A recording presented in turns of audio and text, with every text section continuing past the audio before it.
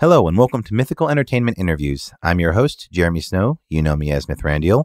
Today, Morgan Berry joins us to discuss her most recent role as Ichirohiko in The Boy and the Beast, and shed some insight on how she hit the ground running in the voice acting industry.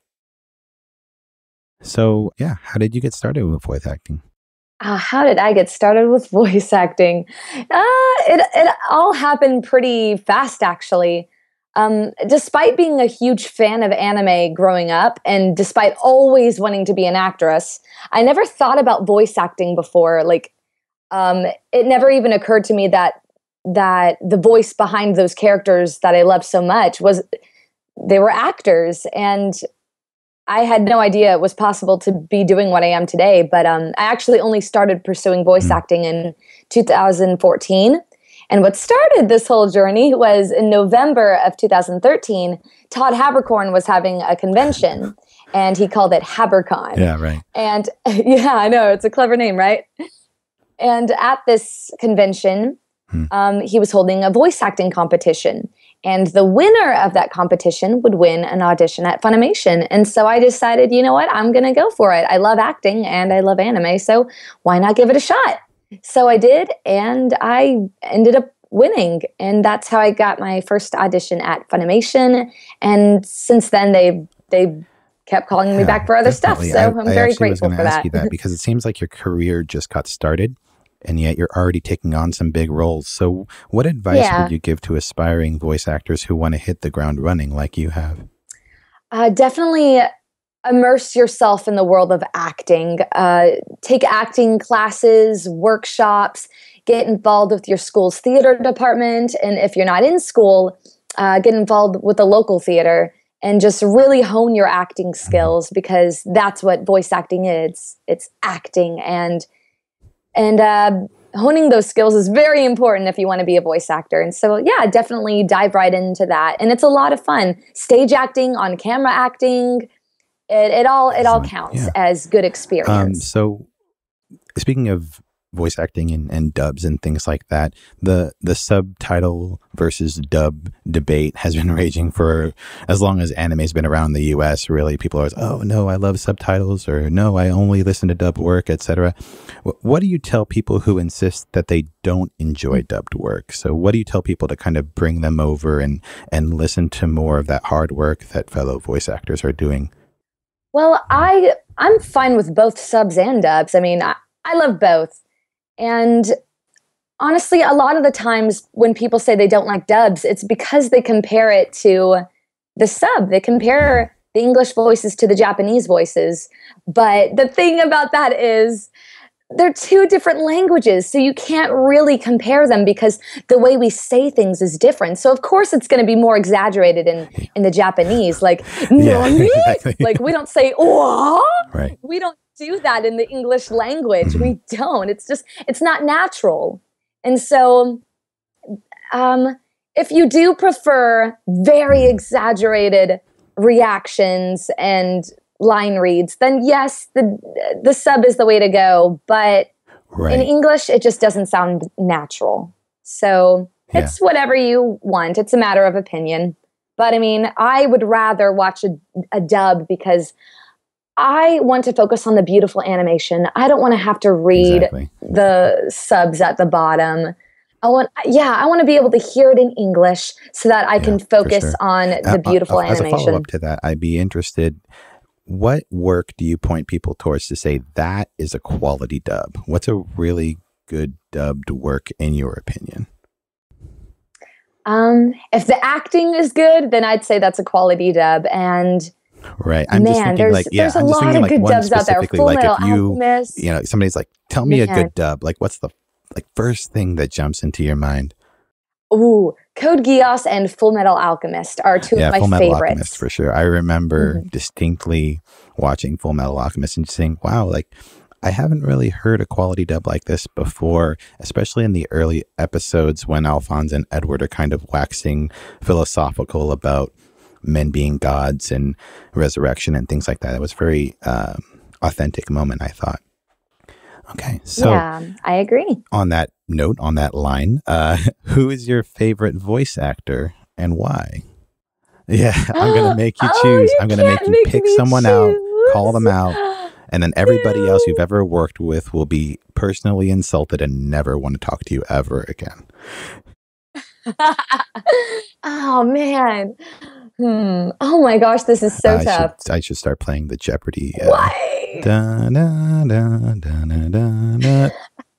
Can I pick 3? 3? Fine. All right. Give me 3. I'll let you do 3 because I am a benevolent interviewer. Okay, let's see. I love Vic Mignogna's voice. Always have, always will. And so he's one of them, one of my favorites. Johnny Young Bosch, definitely a favorite. Yeah. I love him in Code Geass, and wow, everything he does sounds incredible. And Caitlin Glass. Okay. I love her both as an actress, as a director, and as a person. And as a friend, she's incredible. So if I had to choose my ultimate favorite, it would be Caitlin Glass. But man, it's just, I have so many favorites. It's so hard to choose. A lot of great, talented coworkers that you work with. That's awesome.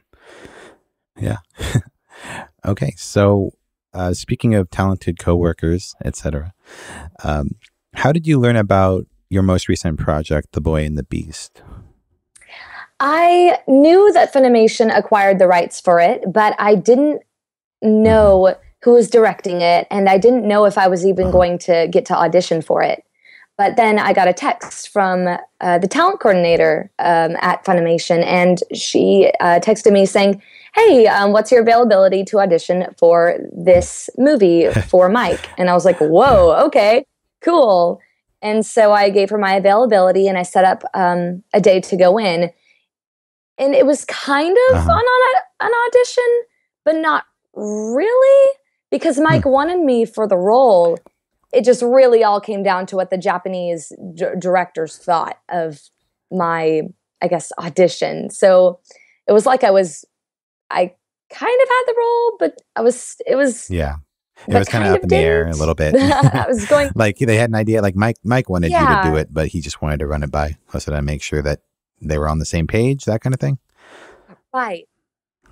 And the Japanese crew, the directors, they were very involved with this movie more so than any other in the past. Why do you think or at least that's what Mike was saying. Was there a specific reason why they were like really interested in the development of this project?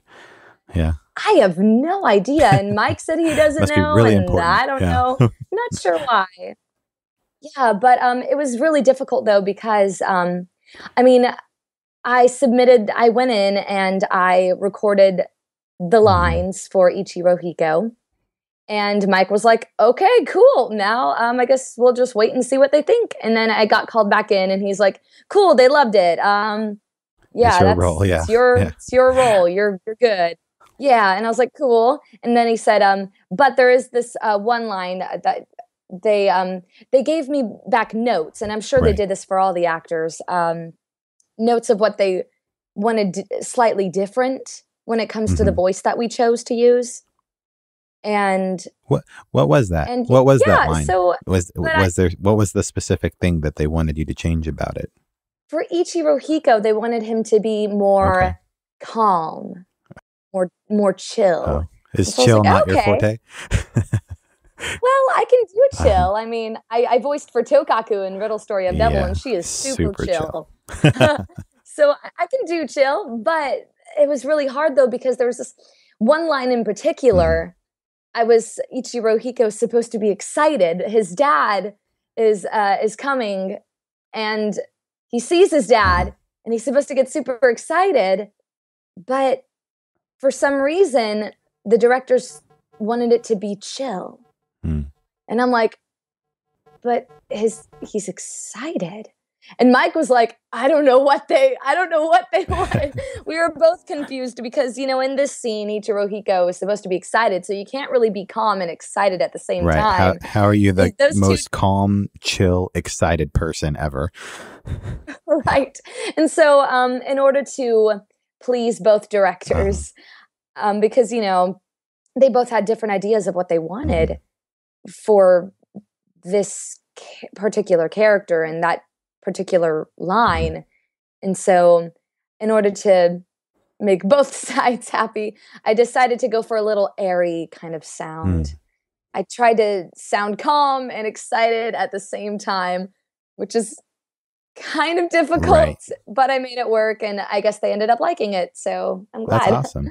That kind of that's interesting. I mean, when you went into voice acting, what's one thing? It kind of seems like something that you wouldn't necessarily expect, right? Having to play to both directors, both the English voice acting director and then the Japanese director. I mean, what is that? Something that you weren't really expecting when you went into voice acting? I don't know what I expected, actually. Yeah. Is I didn't really go in with any expectations, actually. I had no idea what I was getting myself okay. into. Well, that's good then. No expectations mean you don't really get taken by surprise by anything. So that well, you might be, but not as much as if you went in thinking this is how it's going to be. It's going to be. I'm going to walk into a studio. I'm going to say some lines. I'm going to go home, and you know. So that's good. Yeah. So what? Speaking of The Boy and the Beast, what was your favorite scene from the movie? Oh, that's Maybe without spoilers, okay, right? funny Spoiler free story. scene reveal. The thing about this Mm-hmm. is when you're a voice actor, you only see the scenes that you record for. And you didn't see the premiere. No, I have. You Yeah, and haven't had a I chance had to miss the screen it. premiere because I was at PAX. Yep. Uh-huh. So I have not even seen the movie that I'm in Oh yet. my goodness. It's so Well, sad. let me tell you. I know. Let me tell you, it's a great movie. I had a feeling from what I've seen of it. It looks beautiful. I just haven't seen the whole thing. Okay. All right. You need to maybe call up Scott Lonsky and tell him to send you over a copy of the film or something. Right? So you're like, can I screen my own movie, please? I need to know how good it is so I can boast about it to all my friends. Right. I need to market this. Exactly. Yeah, so we're just about done here, Morgan. But before we leave you, I was just wondering if you had a project that you're working on that you'd like to talk to us about, or maybe a role that you're excited about voicing in the near future. Yes. A few actually. Okay. Freedom Planet 2 it's my first role in a video game. I play the lead villain, Murga, and I'm really excited about that game because the cast for it is going to be amazing. The cast for the sequel, Christopher Sabat's a part of it. Lindsay Jones of Rooster Teeth has also joined the cast. Sarah Ann Williams, Josh Greeley. It's a great cast, and I'm super excited to be a part of it. And so that's going to be out next year. So I look forward to that. And Freedom Planet 2, got it. I got the role of Ayumu Uzura in Tokyo ESP, which I am also excited about. The first 2 dubbed episodes of that show are up on Funimation's website right now. So if anyone wants to check that out. Excellent. And also my first lead role in an anime series as Tokaku Azuma in Riddle Story of Devil. All 12 episodes are up on Funimation's website if anyone wants to check that out. Excellent. Well, thank you, Morgan. We really appreciate taking the time today to talk about your roles. And we look forward to having you on our show again sometime. Awesome. Thank you so much. All right. You're welcome. So much. All right. You're welcome.